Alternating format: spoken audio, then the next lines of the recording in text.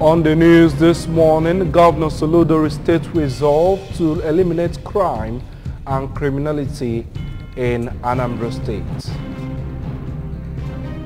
ABS Acting Managing Director Opalaeze urges Onitsha business community to reciprocate Governor Soludo's interventions. Minister of Police Affairs Digin Yadi urges community leaders to support security agencies to fight bandits. Torrential rains and flooding killed 12 people in Colombia. Hello, beautiful morning to you and welcome to Breakfast News. I am David Okwakwasale. Before the news in detail, we remind you that Governor Chukwuma Soludo has come for a total turnaround of Anambra State economy and promotion of core Igbo values. Let's give him our maximum support. The Governor of Anambra State, Professor Chukwuma Soludo, has conducted an on-the-spot assessment of Agwata local government headquarters, which was attacked by some hoodlums. The governor went round and inspected the facilities and properties burned by criminal elements. Government House correspondent Valentine Mbadoa has the details. Governor Soludo described the act as mindless criminality, which he said cannot be condoned in Anambra State. He revealed that combined forces of security agents in the state before the attack stormed the criminal camp between Aguleze Chukwu and Oboji and smoked out the criminals whom, while fleeing the camp, decided to destroy the local government but commended the security agencies for their timely intervention. The governor reaffirmed the total resolve of his administration to stamp out criminality in Anambra State and called on those involved to come out as government will help them become agents of positive change. He maintained that anyone who continues in that line of criminality will be treated as one. The governor regretted that from the ones arrested, that 85% came from one southeast state, while the other 15 are from another southeast state, which shows that Ndibo are indeed destroying their own land by themselves. Governor Soludo emphasized that there will be no hiding place for criminals in Anambra, adding that Anambra will take back their land. Anambra State House of Assembly has confirmed 20 nominees as commissioner designates for Anambra State government. The House confirmed the appointments during plenary after the chairman of House Committee on Screening on Election Matters, Dr. Pascal Abodike, presented the report of the committee to the House, which found them suitably qualified to serve Anambra State as commissioners. House of Assembly correspondent Chukwuemeka Modelem now reports. The commissioner designates and their portfolios are Mr. Ifatu Onejeme, Finance, Professor Ofonze Amuchaze, Lands, Mr. Ifeanyi Okoma, Works and Infrastructure, Ms. Chiamaka Nnake, Budget and Economic Planning, Dr. Afam Obidike, Health, Mr. Patrick Ayamba, Youth Development, Mrs. Ifeyunwa Obinabo, Women Affairs and Social Development, Dr. Obinna Ngonade, Commerce and Industry, Mr. Julius Chukwuemeka, Power and Water Resources, Professor Ngozi Chuma Ude, Education, Mr. Paul Nwosu, Information. Others are Dr. Foster Ihejiofor, Agriculture, Mrs. Patricia Igwebike, Transport, Mr. Felix Odimegwu, Environment, Honorable Paulinus Onyeka, Housing, Mr. Anthony Ifanya, Petroleum and Mineral Resources, Mr. Donatus Onyenji, Culture, Tourism and Entertainment, Honorable Tony Nwabunwanne, Local Government, Chieftaincy and Community Affairs, Mrs. Sylvia Ifemeje, Justice and Attorney General, Mr. Chikode Anara, Homeland Affairs. Speaker of the House, Right Honorable Uche Okafor, read out their confirmation while the lawmakers supported it through voice vote. In his remark, Right Honorable Okafor urged the commissioner designates to give their best in their services to Anambra State, as according to him, Governor Chukwuma Soludo is confident that Ndi Anambra will experience good governance evidenced in the first step he has taken to move the state forward, assuring that the House will support them to discharge their duties creditably. You, as Mr. Governor's representatives in your various ministries, should also live up to expectation by showing competence and character in the discharge of your duties. The House of Assembly will continue to interact with you in your various ministries through our oversight duties for the common good of the state. Anambra State is our own, and collectively we shall make it great. In a vote of thanks, the Commissioner-designate for Finance, Mr. Onejeme, assured that they will live up to expectations. And I would like to, on behalf of my colleagues and myself, reassure Mr. Speaker and the House and the Governor and India Anambra that we will do our utmost best to ensure that the Governor's manifesto and other legislative support that this House provides in the course of this administration are fully implemented. Also at plenary, the member representing Agwata 1 constituency, Dr. Nnamdi Ume, returned to the All Progressives Grand Alliance, APGA. Dr. Ume, who defected to the All Progressives Congress, APC, before the November 6, 2021 Anambra governorship election, tendered apologies to the leadership of APGA for abandoning the party when they needed him most, and assured that he is now a true party man and will work with APGA members in the House and the leadership of the party to move it forward. So Speaker, I rise confidently to inform this Honorable House of Records that I have successfully made a U-turn and retraced my steps, and I'm fully back to my home party, APGA.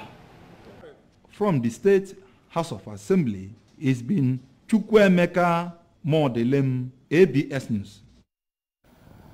Acting Managing Director of Anambra Broadcasting Service, ABS, Mr. Gabe Okpalaeze, has called on the Onitsha business community to reciprocate Governor Chukwuma Soludo's multifaceted interventions in the socio-economic and health challenges of the area by remaining responsible and law-abiding citizens. Kenneth Kuchkwode has the details. Mr. Okpalaeze, who was exchanging views with the management of Transglobe Pharmaceuticals, Onitsha, said the governor's plan to transform Okpoko into a smart, prosperous, livable city, as well as salvage the commercial city of Onitsha from menace of touts and extortionists, required that they support him with prompt payment of tax and genuine levies. The acting MD, Mr. Okpalaeze, who was with some senior staff and committee members of the recently inaugurated revenue think tank of the station, appreciated the pharmaceutical company for being one of the known stakeholders of ABS and noted that there was need for both of them to maintain key partnership that would benefit both the station and the company.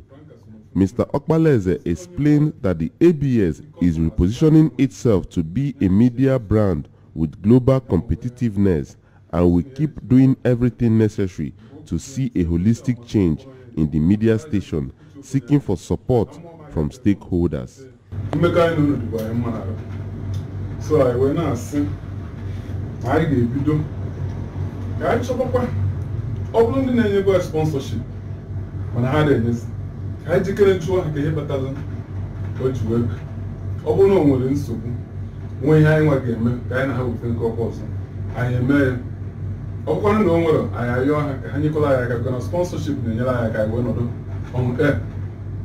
Receiving the ABS team, the Director and Chief Executive Officer of Transglobe Pharmaceuticals Company, Chief Jasper Okbalafulako, thanked the ABS for the visit and extolled the drive of the Acting Managing Director to put ABS on a constant growth and stride, assuring that the company is well disposed to partner with ABS, especially in sponsorship of its programs an advert for the company.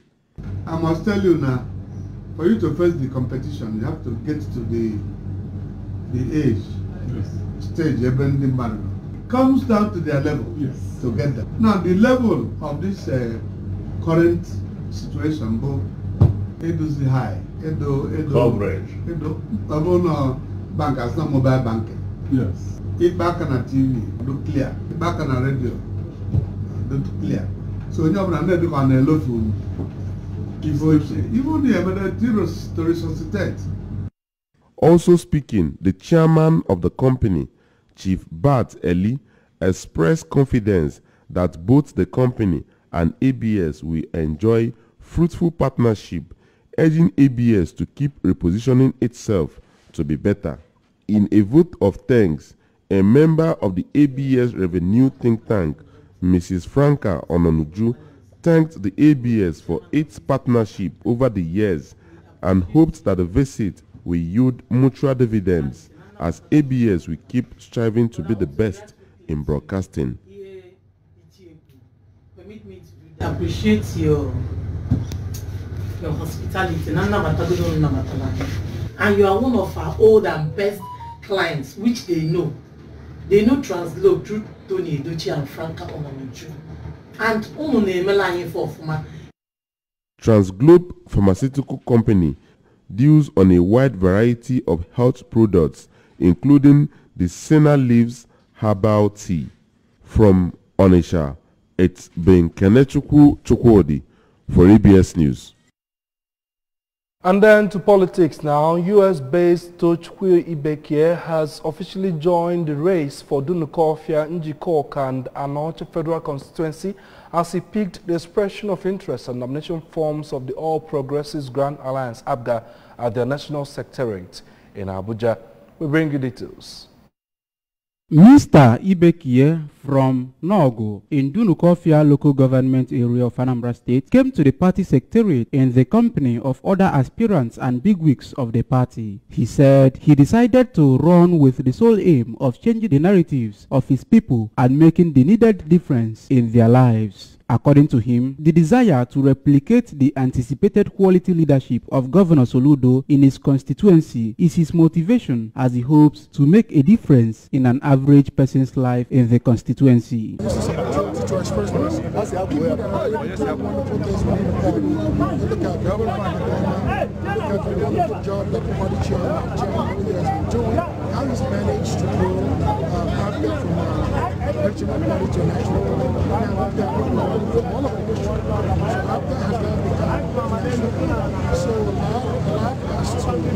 He said he would assist by introducing policies and spearheading the enacting of laws that will touch the lives of people positively, irrespective of their class or status in society, as he is passionate about the state. Hence, he decided to participate in what he termed change breaking. The aspirant, who was full of praises for the party leadership on how well and far they had taken the party, especially by moving her from regional to the national party, promised the people of his constituency good representation, as he is going to represent their interests and not himself, as some people did in the past. And still in politics, a technocrat and an APGA stalwart, Comrade Uzo Nwosu, has picked the expression of interest on nomination forms to represent Nnewi North, Nnewi South and the Ekwusigo Federal Constituency in the Federal House of Representatives under the platform of the All Progressives Grand Alliance APGA. Comrade Nwosu, a seasoned information technologist, an entrepreneur and employer of labor who obtained the forms accompanied by his supporters at the party National Secretariat Abuja, expressed zeal to serve his people, assuring that he's going to usher in a new dawn of all-round transformation in the annals of Nnewi North, South and the Ekwusigo Federal Constituency with quality representation that will bring massive development to the area. We bring you the details.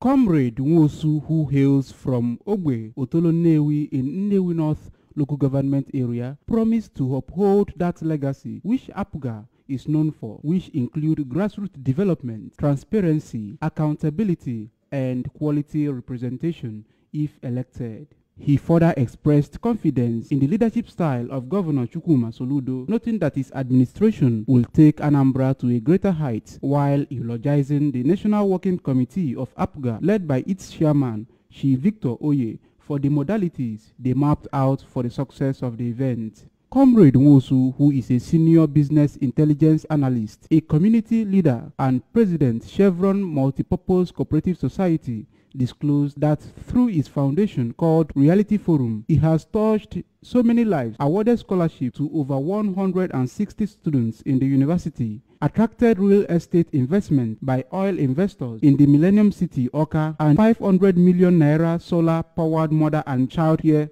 center at Chukwuemeka Odumegwu Teaching Hospital, Amaku, Oka, built by multinational oil giant where he works. The technocrat, who has also provided humanitarian projects in his constituency, is a strong believer in the political ideology of APGA.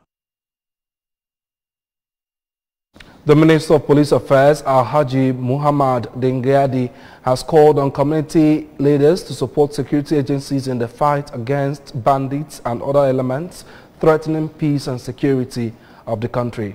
The minister made the call at an interactive session with newsmen in Abuja.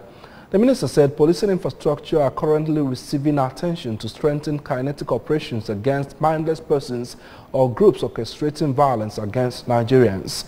He said the recent deployment of drones by the Nigerian police for surveillance of vulnerable locations and additional explosive ordnance devices to detect bombs and other covert measures would help in curtailing violent crimes.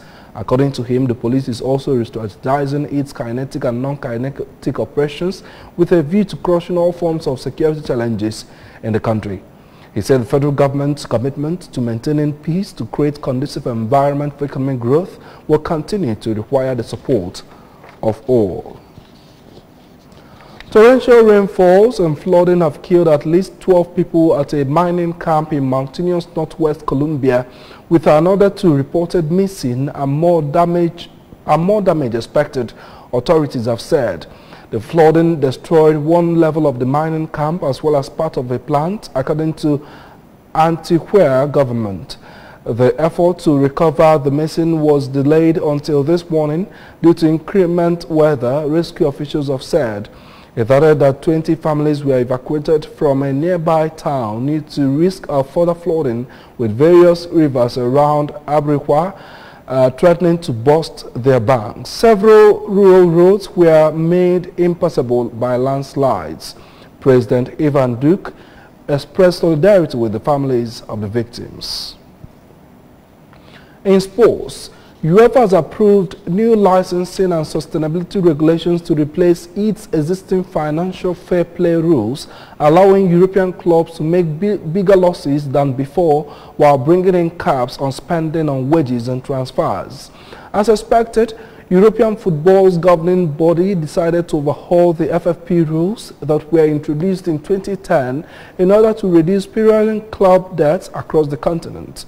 UEFA will now allow clubs to report losses of 60 million euros over 3 years rather than 30 million euros previously, and the permitted figure will even reach 90 million euros for a club in good financial health.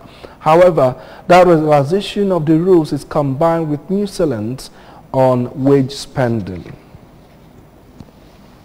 The remains of the late Princess Chioma Nwafor have been laid to rest at her husband's compound, Abata village in Diowu, in Orumba North local government area.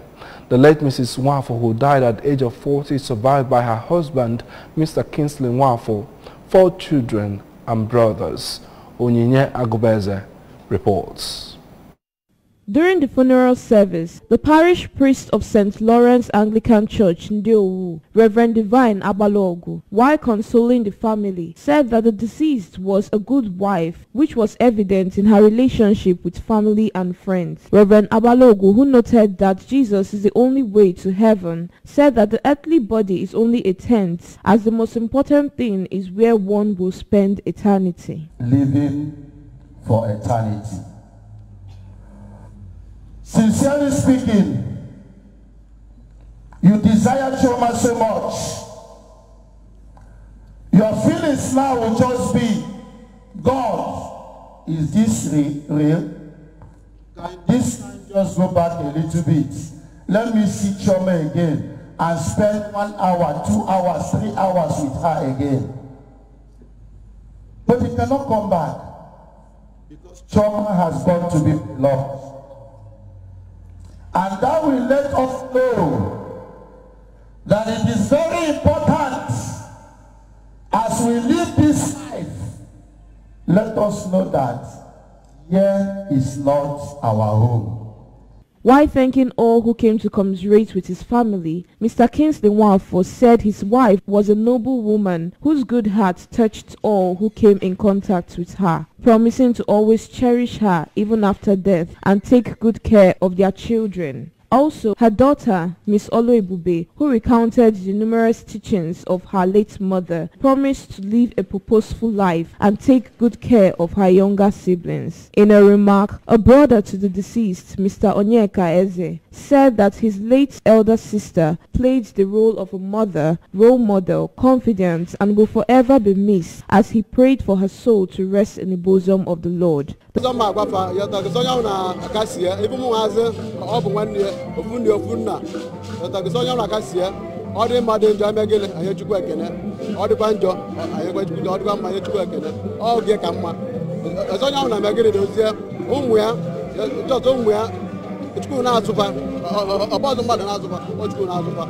traditional Prime Minister of Ndiowu, Chief Godwin Ubaja, urged the family to take solace as the deceased lived a worthy life.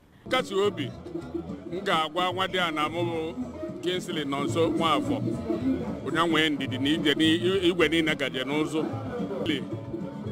ihe na-agwa the family bụ ka ha nwee ike nedo ụmụaka na Nonso anya ọfụma ụmụaka ndị nke nwunye anyị hapụrụ wee gaba ka ha nwee ike nedo ha anya ka udo dị n'ime ezinụlọ ha.